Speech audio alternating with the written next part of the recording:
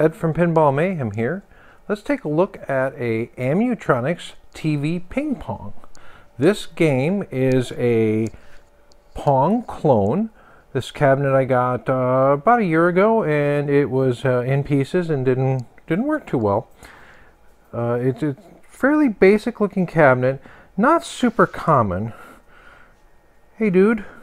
I did end up repainting some of the satin. There's that piece on the left side of the door that someone had added on, and it actually has, if you look in here, is a black shroud, like a vacuum formed plastic that's painted satin black that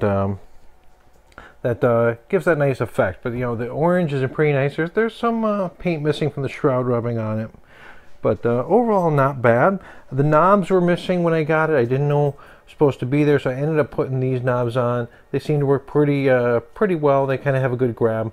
So before I turn it on, I want to take a look at the back side. So unlike an arcade game now, I mean, think of this is the beginning of the arcade world.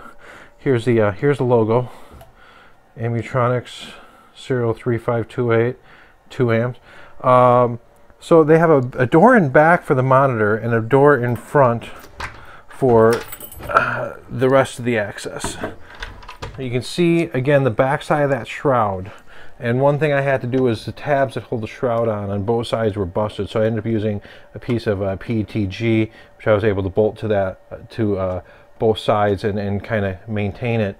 And this is black and white television that's been modified internally. Parts have been cut, things on the inside have been removed, and it's been hardwired to be more of a component video.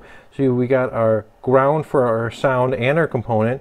We got our video signal and our sound. I decided to label things, and even on the top, because it's a television, the brightness, the contrast, and the volume are up on top. And the left side, you can barely see it, is where your H hold and vertical hold are. Those adjustments were on the outside of TVs in the 70s. And this is a board.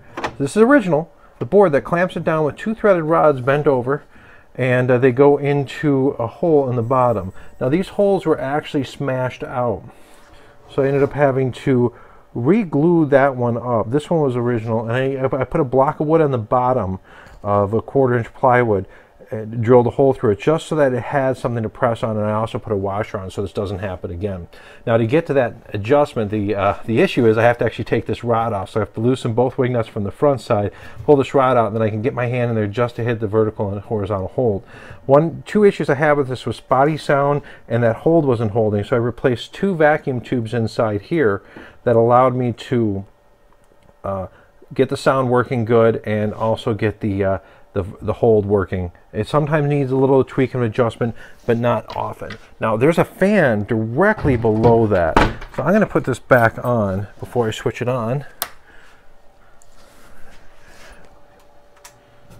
Over here, let's move around to the front side, close up of the wood grain, where we can see there's some of the Formica missing on the top edge. Let's look at the left side. You can see it's missing back there. Cabinet on the left is in pretty good shape for its age. You got to remember it's 73 and it survived. The top board had a crack in it, and because I couldn't remove it because it's rabbited in, I was able to glue this and support on the back, so it's not you know, moving freely anymore before I repainted it. All right, so we got our signals. Notice it takes a little time for it to come up, and there's no light behind this. It's just art. Also, I ended up replacing the potentiometers. They were trash. I got some from Jameco, some recommended replacements that Ken Layton recommends. It's on KLOV. The part numbers are still valid. I put new ones of those in. Not dirt cheap, but not super expensive like the ABs, so those work. And we got the roll down coin door. I did leave this unlocked so I could open it up without much trouble. And let's look at what's on the inside. So, coin door, we have a meter, 4514 plays. Looks like a slam switch at some point. Our mechanism, which is a roll down mech, coin mechanisms, coin mech. Franklin Park, Illinois. More from Franklin Park. And I just hit the switch, and here's the coin box. So I actually have the original coin box in this, which is pretty cool. It looks like it could have had a lock in here or something. So tour the back. There's nothing on the right. There's my baggie of parts I replaced. We got the Pong clone board, which is actually, I believe, chip for chip, an exact copy of Pong. So troubleshooting is pretty easy to figure out. And I put new all electrolytic capacitors on it. And there's a transformer that does handle isolation for the monitor, which is important with this one. Our on-off switch and a few fuses. So let me, you can hear that the sound works. So if I hit the start switch, should get, see if I can, now I'm working with a little bit of lag here.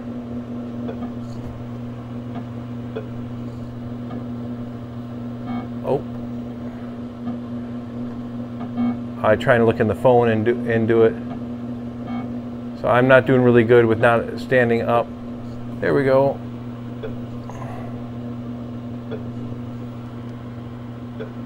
Ooh. That left player is not doing really good. So that's kind of, look, we do got a lot of light in this room. So the monitor is pretty clear. Of course, monitors don't video well anyway. But you can see the ball bouncing and the numbers look pretty good. So pretty exciting that I was able to take this unit that was in pieces and be a custodian of it for a little while. It's a little quieter with that fan off, and be able to play it and enjoy it. I am now, with the knowledge I learned from this, I'm going to be building a Pong prototype and passing this on to someone else who is going to enjoy it as much as I did in their collection. So thank you for watching. Make sure to check out our other videos and find us on Facebook.